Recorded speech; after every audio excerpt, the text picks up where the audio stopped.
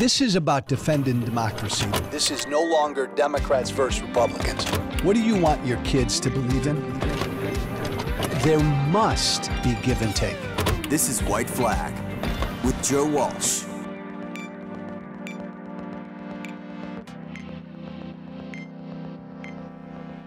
Over the weekend, South Carolina Senator Tim Scott was asked 6 times whether he would accept the results of the 2024 election. 6 times Tim Scott was asked this. Will you accept the results of the 2024 election? And 6 times Tim Scott, United States Senator from South Carolina, refused to say yes. He refused to say that he would accept the results of the 2024 election. I served with Tim Scott in Congress. I know Tim Scott. Tim Scott back then was an honorable guy. Tim Scott, like damn near every one of my former Republican colleagues, has sold their soul to someone they know to be unfit. They've sold their soul to an authoritarian. I'm not going to spend another minute on that. We all know that. You know that. I can't let this go, though. We have to be on the same page with this. Elections. Let me start at the top again. We have a representative democracy. Every 2 years, we vote for people to represent us. We send them to our state capitals. We send them to our city councils. We send them to Washington, D.C. to represent us. We have these things called elections, and we're all in, and we all fight like cats and dogs to win our elections, but somebody wins and somebody loses, and sometimes our guy wins and sometimes our gal loses, but we have a deal between all of us that every 2 years, no matter who wins or who loses, we all accept the results. We all accept the will of the people, and we're knocked down and we get back up and we run our people again in 2 years. But we all have this silent agreement that we accept who wins and who loses. This silent agreement among us, among the people, is what keeps this thing going. It's what keeps this representative democracy going. Without this, without the American people accepting the results of the elections every 2 years, we wouldn't have this. We couldn't have a representative democracy. We couldn't have a democracy. Elections are the heartbeat of our democracy.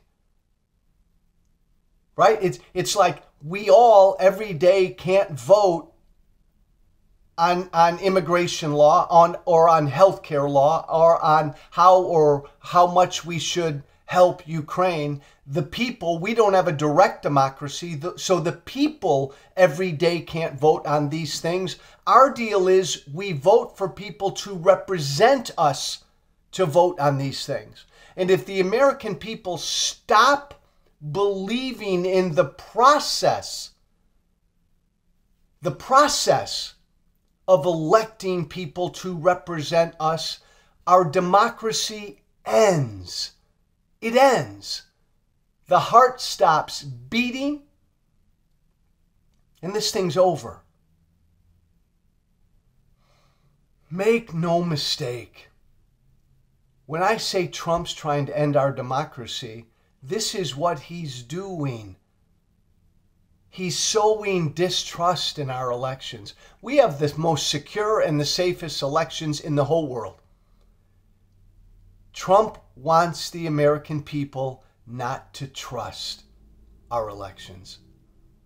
He's sowing distrust. He wants there to be violence if he loses. But worse, he wants the American people to no longer have faith in our elections. If he succeeds, when that happens, we're done. Our democracy is done. This is who Trump is. He's a bad guy, a horrible guy, an un-American guy. He's a traitor to this country. Tim Scott, he's not alone. All these other Republicans who now not only say the 2020 election was stolen, a lie, but now they're doing the same thing Trump's doing heading into 24, refusing to say that they'll accept the results of the election if they lose. So if it's not just bad, evil, un-American, traitorous Trump saying this, but other Republicans like Tim Scott saying this, well, then the Republican Party will be on record attacking our democracy. This will only facilitate the number of Americans who no longer have faith in our elections. We can't let this go. We have to talk about this every day. We talk a lot about preserving, defending, saving our democracy. This is what the fuck I'm talking about. This attack on our elections process right now is the most immediate and direct threat on our democracy. So it's incumbent upon all of us every day to scream from the mountaintops about what Trump and the Republicans are doing. And oh yeah, the other thing we can and must do is spank the hell out of them in 2024. This mindset that would sow distrust in our elections needs to be defeated in 2024. We need to defeat MAGA, and we need to defeat them thoroughly. They need to lose by a lot. They'll still scream the election was stolen, but it's a lot more difficult to scream the election was stolen if you got your ass kicked, if the election wasn't close. So they need to lose by a lot. Don't stop talking about this.